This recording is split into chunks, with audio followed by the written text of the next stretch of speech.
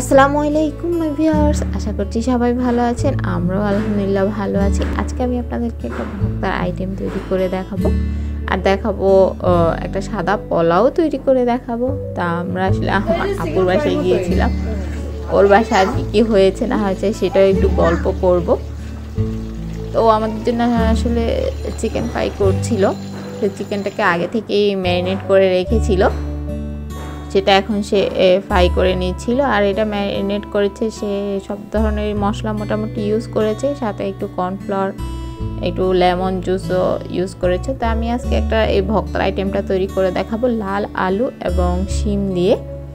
তো শিমটাকেও আলু এবং শিম ও অলরেডি সেদ্ধ করে রেখেছে, তো ওইটা দিয়ে ভর্তা করে দেখাবো। আর ও যে চিকেন ফ্রাইটা করেছে এটা আসলে সব কিছুতে অনেক মজা হয়েছে চিকেন ফ্রাইগুলো।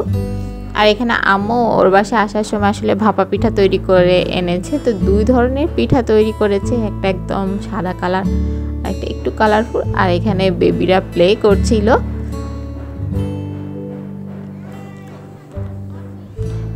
এখানে আমার ভাইয়ের ছেলে এবং বোনের মেয়েটা আর আমার মেয়ে ও প্লে করছিল। ওরা অনেক দুষ্টুমি করে, আসলে অনেক দিন পর ওদের আসলে দেখা হয়েছে। আর আমার বোনের মেয়েটা সবাইকে ও একটু মাইর দেয়, অনেক দুষ্ট সে। আমার মেয়েটা এই খেলনাগুলো পেয়ে খুবই খুশি হয়েছিল। তো আমি ভিডিও করছি দেখে আমার ভাইয়ের ছেলেটা আবার হাই বলছিল সবাইকে। ও আমার বোনের ছেলে, আমার বোনের একটাই ছেলে আর একটাই মেয়ে। আমার একটাই মেয়ে আর আমার ভাইয়ের এক ছেলে এক মেয়ে। বলো, ও আবার ওর নামটাও বলছিল। তো আমার মেয়েটা অনেক এনজয় করেছে আসলে। ও আমার বোনের বাসায় যে ওর ভাই বোনগুলোকে পেয়ে অনেক দিন পর আসলে ওরা একসাথে হলো, খুবই মজা করেছিল ওরা। তো রেসিপির ফাঁকে ফাঁকে আমি আবার ওদের প্লে করাটাই একটু ভিডিও করেছি।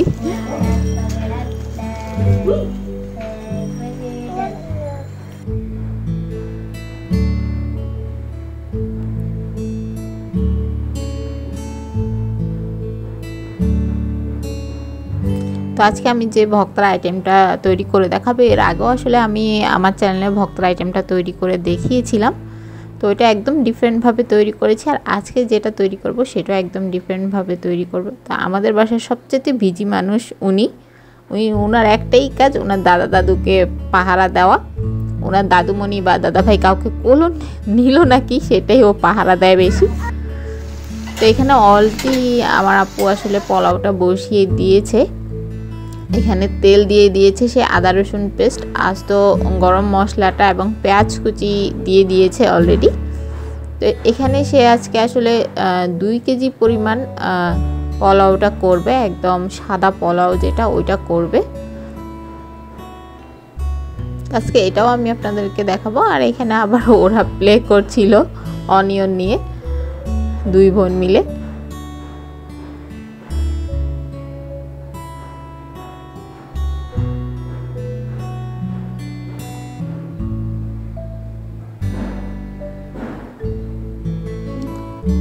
তো আগে কিন্তু আমার চ্যানেলে পোলাও রেসিপি দেওয়া আছে, বাট একদম সাদা যে পোলাওটা সেটা কিন্তু আমি এখনও দিইনি। তো আজকেই এটা আসলে দিব।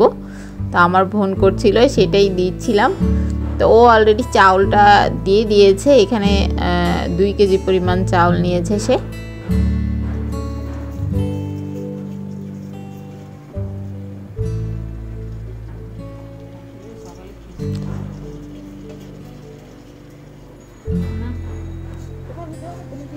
তো 5 মিনিট সে একটু ভালো করে এটাকে নেড়ে চেড়েও নিয়েছিল এবং এরপর এটাতে পানিটা দিয়ে দিয়েছে। তো এখানে সে গরম পানিটাই ইউজ করেছে। তো এখানে 2 কেজির সাথে সে 2.5 কেজি পানি দিয়েছে।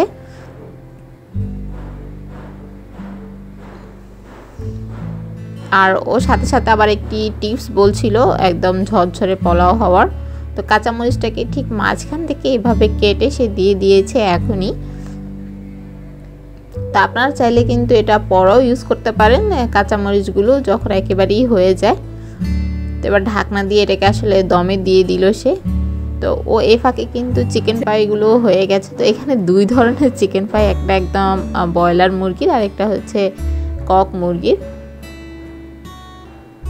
তার যে শিমগুলোকে সে সেদ্ধ করে রেখেছিল সেগুলোকে অলরেডি আপনার চুলায় বসিয়ে দিয়েছে। সেই শিমগুলোর একদম পানি যেটা সেটা একদম টানিয়ে নেবে। আর শিমের বিচির যে খোসাগুলো সেগুলোকেও সে ফেলে দিচ্ছে, আর আলুগুলোকেও খোসাও একদম ছুলে রেখেছে।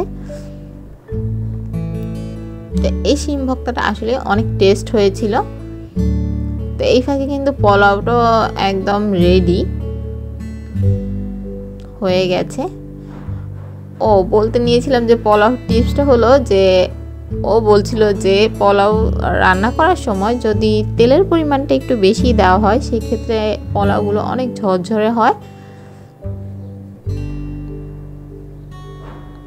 আর এখানে ও একটা বড় সাইজের ইলিশ মাছের লেজ নিয়েছে। আজকে এসে ইলিশ মাছের লেজ দিয়ে এই ভর্তাটা আসলে তৈরি করবে। তো এই ফাঁকে মাছের কাঁটাটা বেছে নেওয়া হচ্ছে। আর শিমগুলো এখনও চুলায় দেওয়া হয়েছে একটু টানিয়ে নেওয়ার জন্য, পানিটা যেন না থাকে। আর এটা আমরা মেবি কম বেশি সকলেই জানি যে পানিটা থাকলে যে কোনো ভর্তা তৈরি করতে আসলে যে উপকরণগুলো দিয়ে আমরা তৈরি করব, পানি থাকলে দেখা গেছে ভর্তাটা লং টাইম ভালো থাকে না, একদম শর্ট টাইমেই এটা নষ্ট হয়ে যায়। আর ওর পোলাওটা দেখেই নিশ্চয়ই বুঝতে পারছেন কতটা ঝরঝরে হয়েছে। তো এই ফাঁকে কিন্তু আলু বোখারাটাও দিয়ে দিয়েছে পোলাওর সাথে। তো এবার এটাকে ও দমে দিয়ে দিবে। একটু চেক করে নিচ্ছিল এটা আসলে কতটা হয়েছে, একদম এটা 80% হয়ে গেছে রাইসটা। তো এটাকে সে অলরেডি দমে দিয়ে দিয়েছে। আর মাছের কাটাও একদম পায়ের শেষের দিকে বাছা হয়ে গেছে। তো এবার পাটায় উনি অলরেডি বেটেও নিচ্ছে। প্রথমে একদম কাঁচামরিচটাকে বেটে নিচ্ছে। কাঁচামরিচটা কিন্তু শিমের সাথেই উনি সেদ্ধ করে নিয়েছিল। তো বাটার পর শিমগুলোকেও বেটে নিয়েছে। এবার যে আলুগুলোকে সেদ্ধ করে রেখেছিল সেগুলোকে উনি বেটে নিচ্ছে।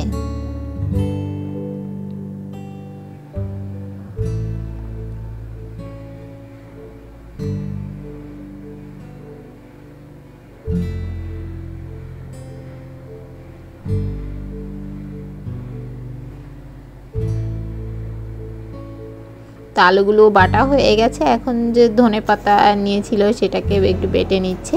তো ধনেপাতাটা বাটার পর উনি যে মাছটার আসলে কাঁটাটা বেছে রেখেছিল সেই মাছটাকে আবারও একটু চেক করে নিচ্ছিল যে কাঁটা আছে কি না। ইলিশ মাছ আমরা জানি একটু বেশি পরিমাণে কাঁটা থাকে। ইলিশ মাছটাও বাটা হয়ে গেছে। এবার এই ভর্তাটার টেস্ট হওয়ার একটা টিপস হচ্ছে উনি এখানে কাঁচা পেঁয়াজটা ইউজ করেছে। এই কাঁচা পেঁয়াজটা ইউজ করার জন্য আসলে ভর্তার টেস্টটা অনেক গুণ বেড়ে গেছে।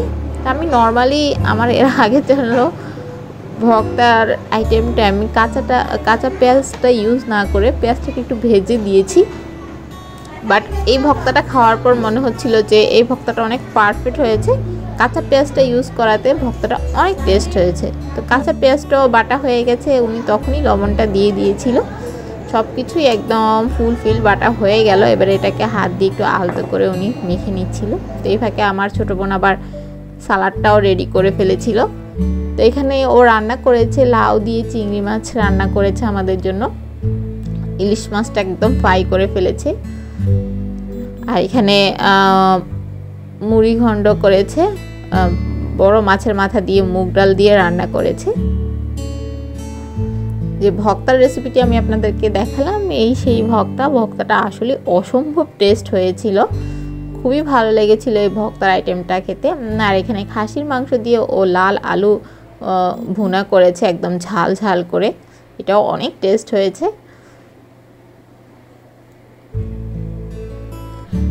এখানে বিফ দিয়ে কাবাবটা তৈরি করেছে সে। আর চিকেন পাইগুলোকে আগে দেখিয়েছিলাম যে ও ভাজা হয়ে গেছে। এনে কবুতরের মাংসটা ঝাল ঝাল করে ভুনা করেছে।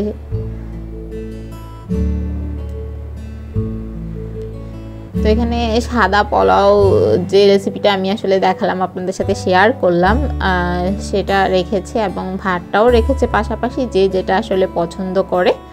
তো মোটামুটি এই ছিল তার খাবার দাবার। তো অলরেডি কিন্তু আমরা খেতেও বসে গিয়েছিলাম অনেকে। তো সবগুলো আইটেমই আসলে অনেক টেস্ট হয়েছে, ওর রান্নাবান্নাগুলো অসম্ভব মজা হয়েছে। তো এখানে আসলে আমরা অনেকেই গিয়েছিলাম, সাথে লেবু এবং সালাদও ছিল। তো আমাদের খাওয়া দাওয়া অলরেডি শেষ। তো বিকেল টাইমে বেবিরা আবার একটু প্লে করছিল, আমরা তখন বারান্দায় ছিলাম। ওরা খুব মজা করেছে আসলে। আমার মেয়েটা অসম্ভব মজা করেছে, কারণ ও বাসায় একা একাই থাকে, খুব বোরিং ফিল করে। তো ও বাসায় যে খুবই খুশি হয়েছে বেবিদেরকে পেয়ে। বিশেষ করে ও আবার সবাইকে অনেক আদর করে, মানে অনেক বাচ্চা আছে একটু মাইট টাইট দেয়, কিন্তু ও আবার সবাইকে অনেক আদর করে। তো আমরা বিকেলে নাস্তা টাস্তা করে রাতের খাবার খেয়ে অলরেডি লিফটে করে নিচে নেমে যাচ্ছিলাম বাসায় ব্যাক করার জন্য। তো এইখানে নেমেও আমার ভাইয়ের ছেলে এবং বোনের ছেলে দুজন প্রচুর দুষ্টুমি করে। ওরা আসলে একসাথে হলে একজন একজনকে ছাড়া আসলে থাকতেও পারে না, আবার এত দুষ্টুমি করে দুজন। তো আমরা আসলে বাসায় ব্যাক করে চলে যাচ্ছি, অলরেডি গাড়িতে উঠবো আমরা এখন। তো সব ভিউয়ার্স, আশা করছি যে আমার আজকের রেসিপি যেগুলো আপনাদের সাথে শেয়ার করলাম সেটা আপনাদের ভালো লাগবে এবং কাজেও লাগবে। তা আজ তাহলে এখানেই আমি বিদায় নিচ্ছি, আবারও ফিরে আসবো নতুন কোনো রেসিপি নিয়ে। আপনারা ভালো থাকবেন, সুস্থ থাকবেন, আল্লাহ হাফেজ।